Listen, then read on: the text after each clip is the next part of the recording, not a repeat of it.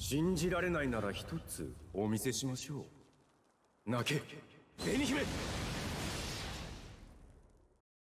What's up? It's Skulls, and today I want to be going over my farming team. See here, I'm running Kisuke, Yoruichi, and Kakaporo. It's definitely a unique lineup, using characters that you probably never even seen before, with them being Metal Exchange and not very popular amongst players. So getting straight into it, let's take a look at my Kakaporo. I have him 5 out of 5. Same with Yoruichi. You might think I'm crazy, but I just had the medals to do so. And then here, he's a coin drop character, not a crystal drop character. But that's because I have him linked up with crystal characters. I'm not someone that likes to have duplicate characters in my box, because it definitely wastes that inventory space. So between Kakaporo and Yoruichi, there's enough crystal characters to fill up these 3 slots. I mean, I might have 1 or 2 extra, but recently there was the Xyloporo. He's a coin drop. So he's like a little extra that's in my box that I don't really need. I don't really care about, because I'm pretty satisfied with my current team that I have. So yeah, crystal jewel drop, and then all 3 coin watches. And I have pretty much the same lineup with Yoruichi, her being a coin character with crystal drop links and with the coin watches. So it makes it pretty much ideal as like the secondary characters to be making sure I'm getting the most crystals and coins as I can per run, especially when I'm farming point events. So you can definitely get a lot from that. And then for the main course, my Kisuke, I have him link slotted. I have him max transcended with the attack. And he's a normal attack character, so he's gonna be autoing it like butter, very smoothly. And then for his accessories and links, I have him gold chappy, regular chappy, and I got him the movement speed accessory.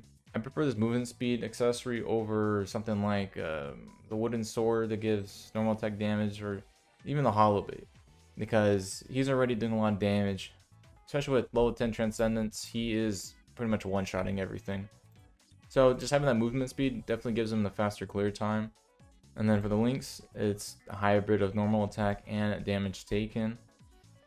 So he's literally not going to die, he's going to be doing a lot of damage, and he's got the movement speed, he's going to be clearing faster, because no matter how much damage he's dealing, if he's one-shotting him, the only thing that's limiting him is getting to the next set of enemies. So yeah, he's link slot level 15, so he has the bonus ability, which I gave him increased crystal and jewel drop.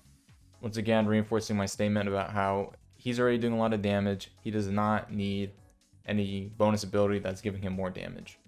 Alright, that was the quick rundown between these 3 characters and my builds. So let's take a look at in-game and see how they perform.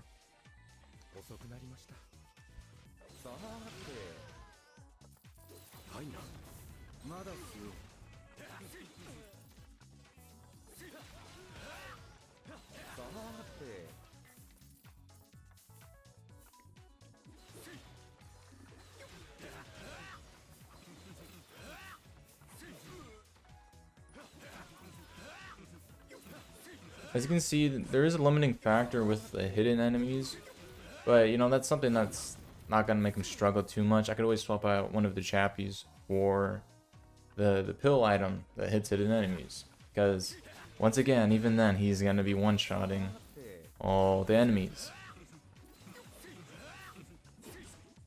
This probably wasn't a good demonstration on this. Probably the point event probably show it much better, but for here, it doesn't really matter. Literally anyone can clear this, so it's more about the drops. Like, how many crystals am I getting from doing the Kisuke training zone? So let's see right here, how many drops. I did it times 5, so we get like the average between all 5 runs. So yeah, without the hidden enemies, he had a clear time of 55 seconds.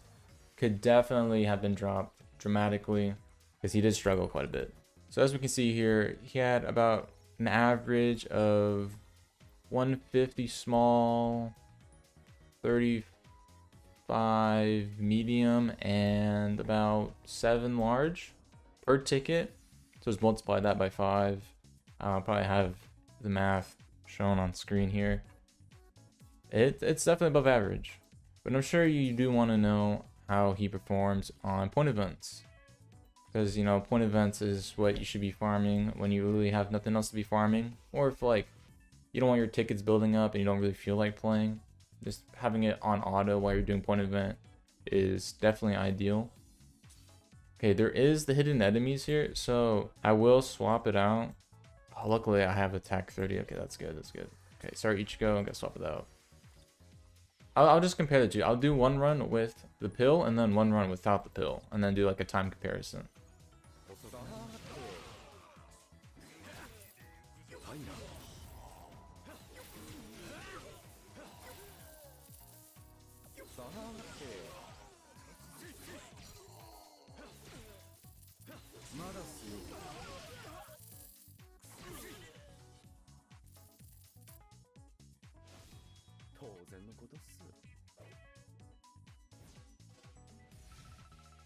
Alright, so a run with the pill took 1 minute and 22 seconds, 118,000 coins, and okay, well, apparently you do get crystals here. I thought it would just be only point event lottery.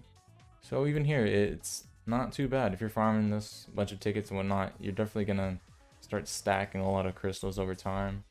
Alright, so now let's try a run without the hidden enemies accessory. See how that compares to the 122 with the pill equipped.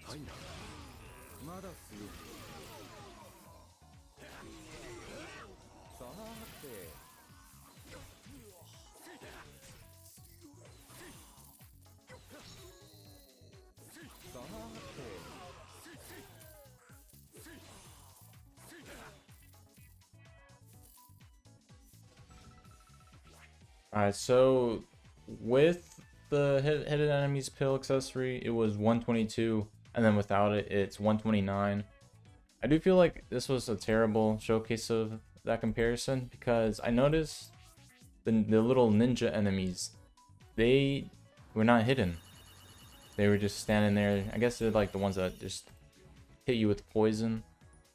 Just for reference, this is my crystals that I have accumulated over a few years.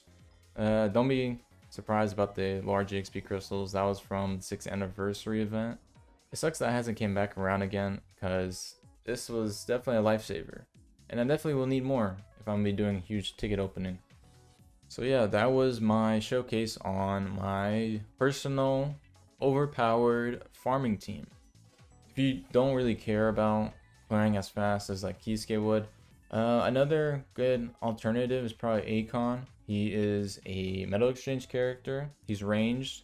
I used to use him back in the day. Very nostalgic thinking about it. So yeah, I hope this video enlightened you to know kind of what's the more optimal way to farm for crystals and coins. Single player wise, I'm pretty sure you know how to translate this to multiplayer. Let me know what you guys think. Have you guys been rocking this kind of build? Have you guys not really thought about it? Because it does help a lot. In the long run, you're definitely going to be getting more drops than the average player.